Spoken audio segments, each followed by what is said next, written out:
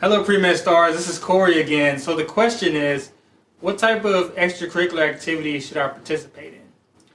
And so this is a very good question, and there's really no right or wrong answer, but I would tell you there's at least to do certain extracurricular activities, especially if you're applying to medical school.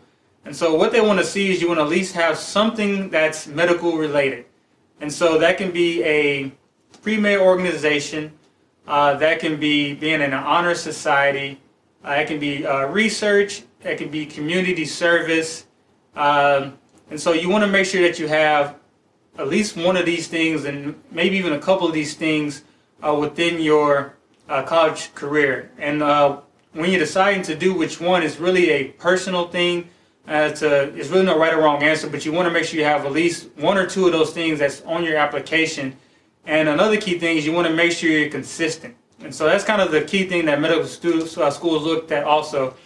They can really pick up on really fast the student who, right before medical school, just packs on all their extracurricular activities and say, look, I am doing this. But they can really see through that and show that you really don't have any passion for that. And so what you want to make sure you're doing is starting very early, especially like as a first year or as a freshman in college, starting with your extracurricular activities and continue to do those kind of throughout each year, and so they can show that you really have a commitment for, let's say, as being a leader, showing leadership qualities, and so they can see you as a freshman you were like a member, and they saw that when you're a sophomore you kind of took on a bigger role. Let's say you were the treasurer, and in your junior year you became the president. And so they just kind of see how you progressed as a leader and also how you stayed involved and kind of gave back.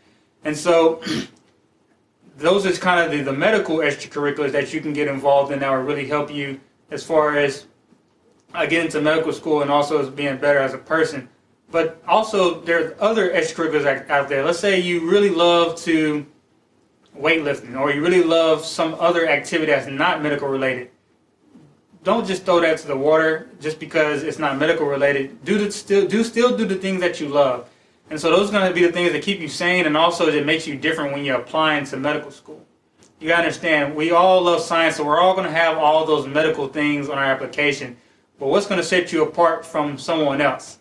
If you have some passion, or you have something that's really unique, or something that you really love and feel passionate about, and something that's definitely going to keep you being the person that you are and keeping you sane, or kind of your getaway, make sure you stay involved in that also.